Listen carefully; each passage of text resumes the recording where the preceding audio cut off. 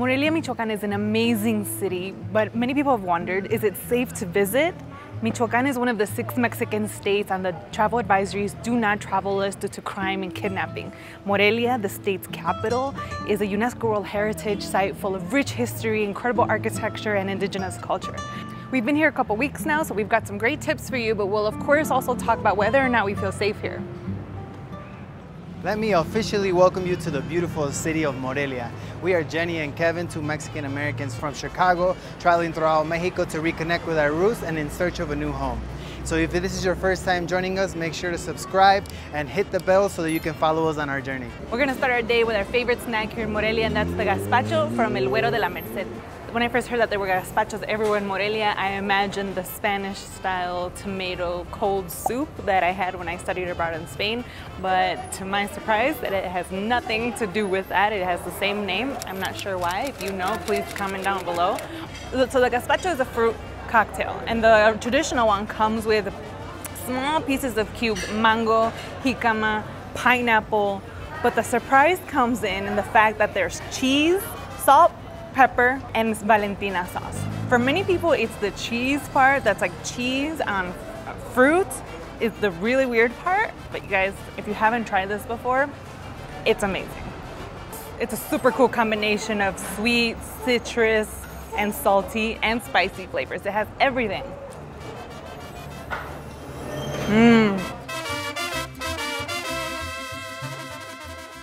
This is the epicenter for Morelia, Centro Histórico, Plaza de Armas, also known as Plaza de los Mártires, because this is where Mexican independence heroes were brutally murdered. But aside from that random fact, it's also important to know that this is the main hub for Morelia's many festivals.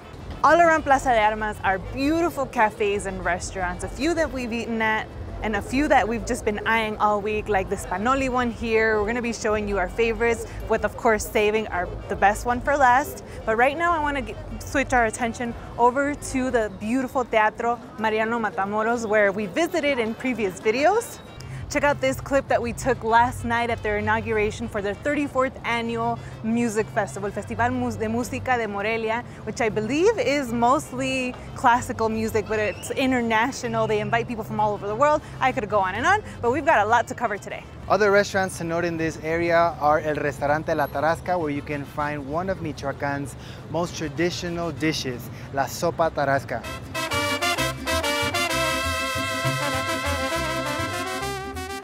And if you're looking for a great view of Morelia Centro, you can check out the rooftop at El Campanario Cafe. Across the street from Plaza de Armas is my favorite street in all of Morelia. It is Paseo de Hidalgo, and it's my favorite street in all of Morelia, not just because of the beautiful decorations, but because of the restaurants that are here. To my left, you have Café Michelana, where you can find some really delicious pastries and coffee. On the right-hand side, we had some delicious enchiladas morelianas at El Tragadero, which we highly recommend. And at the very end is one of Jenny's favorites. It looks a little empty right now, but a few days ago for Dia de Muertos, this was packed with thousands, okay, maybe it's exaggeration, but hundreds of people. And then the big skulls, oh, they were so pretty. It's nice to have it, what feels like all to ourselves right now. You can see my favorite elote spot already. This is not your regular street corner, street elote, your regular chasca, your regular esquite, elote en vaso, whatever you want to call it. This is on a whole nother level. The reason I think it's on a whole nother level is because they not only have, you know, your elote, the cacascahuitle, ¿cómo se llama? El cascahuitle. That one particular one that's the main strain in Mexico, but they also have the yellow corn, and being from Illinois, I love my yellow corn. But the other thing here are the salsas. You've got all kinds, from peanuts to sesame seed, garlic, cucumber, chile de árbol, habanero, chimichurri, all different kinds of salsas. So there's a whole buffet of salsas and different things that you can put in it. My favorite is this one. So let's get one so I can show you what that looks like. So I like a combination of both sweet and spicy, so I'm gonna do a little bit of this pineapple salsa. I also like the cacahuate one, the sesame seed one. Yeah. But I've got to leave room for my favorite part, which are these totopos, these fried tortilla chips, which are sauteed with chile and sesame seeds. They just make the best topping. They give it that nice crunch. Oops. I'm done. That was delicious. That went by really fast. Elotes are nice and all, but before you leave Morelia, you have to make sure that you try corundas and uchepos. So we're gonna head to El Santo Niño because we hear they make the best. Let's go.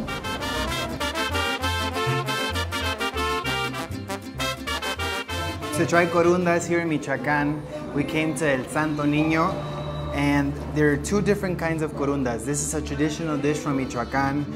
It looks a lot like a tamal, but they have a very different shape. One is a triangle shape and the other one's kind of just flat like a tamal. The one on your right here is made with manteca, which is pork lard, and the one on the left is made with ashes. Just kidding. They just kept the name ashes. I don't know why, but they used to be made with ashes and they just kept the name, so let's try out this Michoacan delicacy.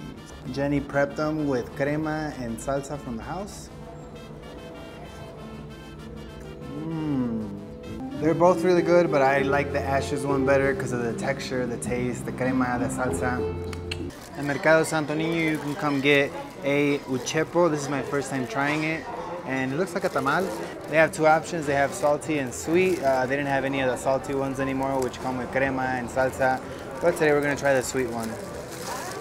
Oh yeah, it's like cornbread, but in a tamal, or like sweet cornbread. A visit to Morelia is not complete without at least a quick stop to admire the beautiful Catedral de Morelia.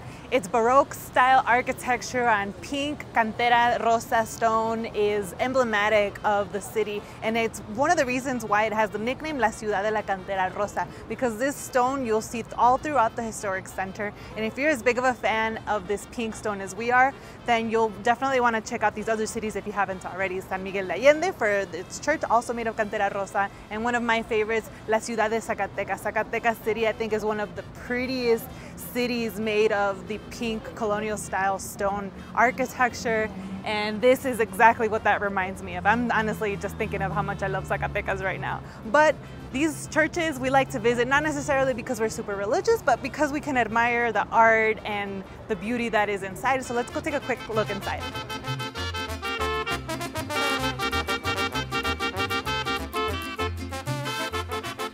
Plaza San Agustin is often used as a public space for events, an artisan market, and street food stalls.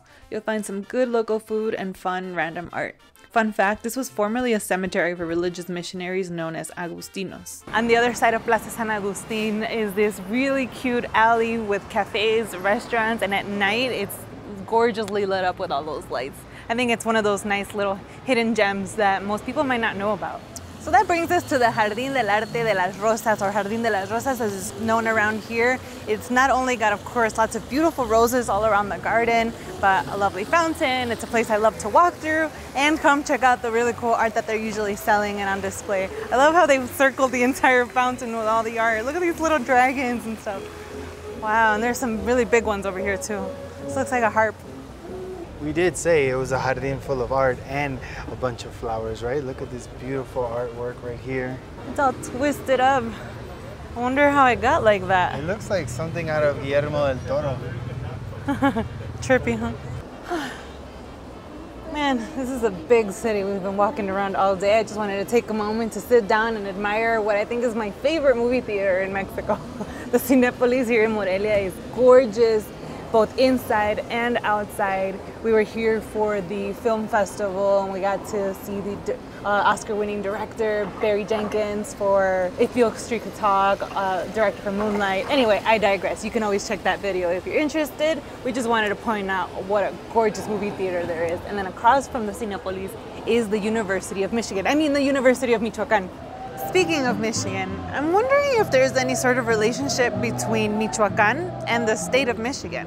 Michigan? Like Michigan? The reason I think there might be a connection is because of the meaning of each word. Both are derived from indigenous languages, completely different ones that is. The word Michoacan is said to derive from the Nahuatl language and is said to mean place of fish. But it is also said to be derived from the Purepecha word meaning place by the water. But the curious part is that the word Michigan, which is derived from the Ojibwa Native American language, means great or large lake. So if they both have similar meanings and are related to water and they sound the same, Michoacan, Michigan, I don't know, what do you guys think? Another must-see in Morelia is the Centro Cultural Clavijero. This cultural center and museum has art exhibits and history of the city of Morelia. And I think this just might be my favorite structure in the city, not just because it's that cantera rosa that's beautifully structured, but because it has some cool history. It took 97 years for this palace to be built, and it was initially built as a religious education center back when it was still called Valladolid. The city was then renamed in 1828 to Morelia in honor of José María Morelos, one of the main heroes of the Mexican independence. This is La Fuente de las Tarascas, 3 beautiful Tarasca women holding up a basket of fruits and vegetables. But actually this used to be called Fuente de las Indias, or Fountain of the Indian. Which brings up the question, what exactly is a Tarasca and how is that different from a purépecha? Soy Tarasco, soy del mero Michoacan.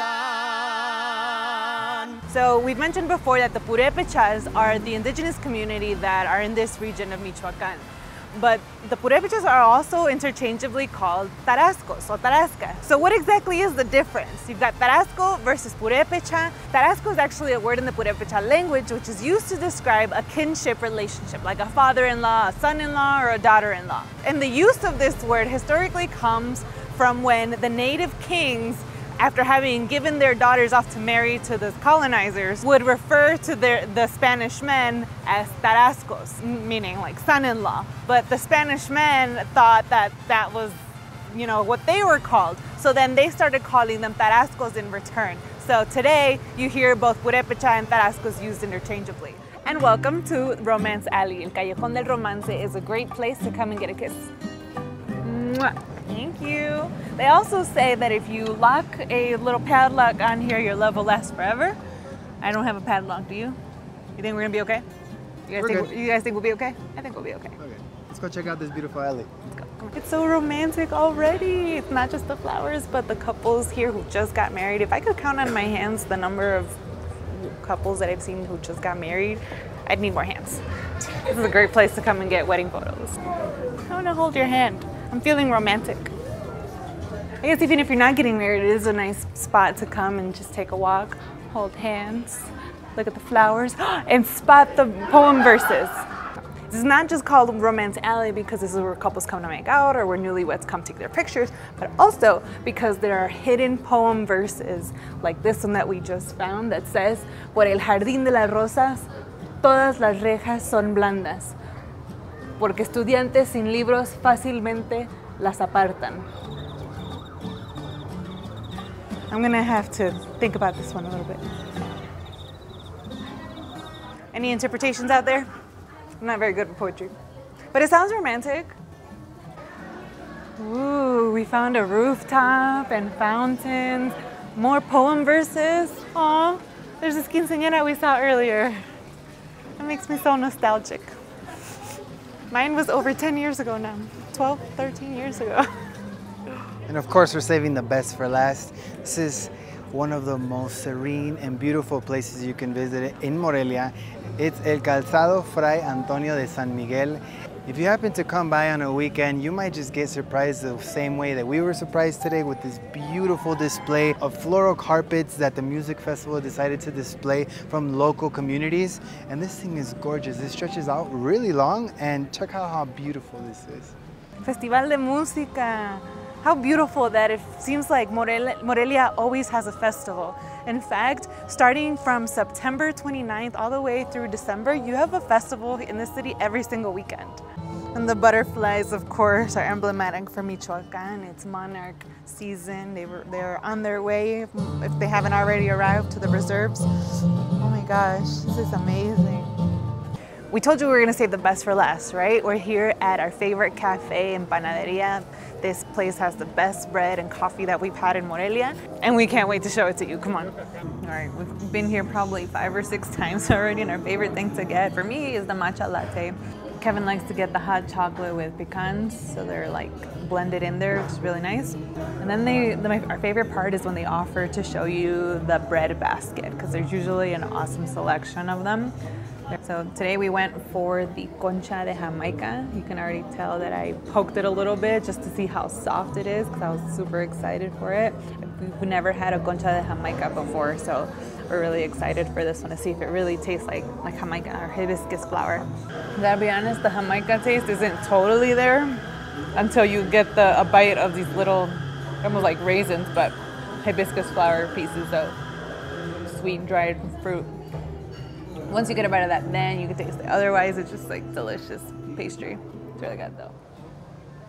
Well, that's a wrap. We hope you enjoyed our video here in Morelia, this beautiful art. We wanted to make sure that we finish at this beautiful art. And we also want to talk about safety in terms of the time that we've been here. So far, I think that there's some issues with safety. We might not dig into them too much with the short amount of time that we're here. But I think more than anything, it's pretty common, you got to keep your street smart. You got to make sure that, you walking around in It's like streets. any city. I don't feel any more unsafe here than I do walking around the streets of Chicago, for example. So it's any place that you want to make sure you watch your things. You don't want to leave anything unattended. I personally don't feel too comfortable walking around alone, especially not at night. So it's just things like that. We haven't seen anything bad happen. We've been here for a few weeks and we've felt totally fine here. In fact, we've had some of the best times in the last few weeks and without incident. So even though the news talks a lot about the danger in the state of Michoacan, a lot of that is not in Morelia. So if you're thinking about visiting Morelia, at least from our experience, we can tell you that we felt perfectly fine and had an incredible time here. And if you happen to be from the state of Michoacan or have visited Michoacan, leave your thoughts below. What do you think in terms about safety? Would you come? I know people who are from here and haven't been back in a long, long time because they're afraid of safety issues, which I totally understand. But like Kevin said, street smarts, not flashing jewelry, regular stuff. Honestly, it's not that bad here, it's particularly in Morelia. I wouldn't say the same thing about the other areas in the state of Michoacan. Michoacan has so many beautiful places outside of Morelia, and it varies from place to place. So yeah, that's just our take. Would we live here? Maybe we don't know yet. I think we got to dig in deeper into getting to know more of the I love this city, especially all the arts and culture here. The food, oh my God, the gastronomy, the bread and everything. But not being totally safe. I mean, what part of the world is totally safe? Right. But safety is a concern. I think I would have to spend some more time here to really get a real feel for the safety. But as a visitor, as a tourist, I think it felt totally fine. We hope you enjoyed our video. Se cuidan, se bañan, y nos vemos hasta la próxima. Ciao. It's El Calzado Antonio's. It's El Calzado Fray Sana. But here's the interesting part. The word Michigan is from the Ojibwa Native American language, which means. What does it mean?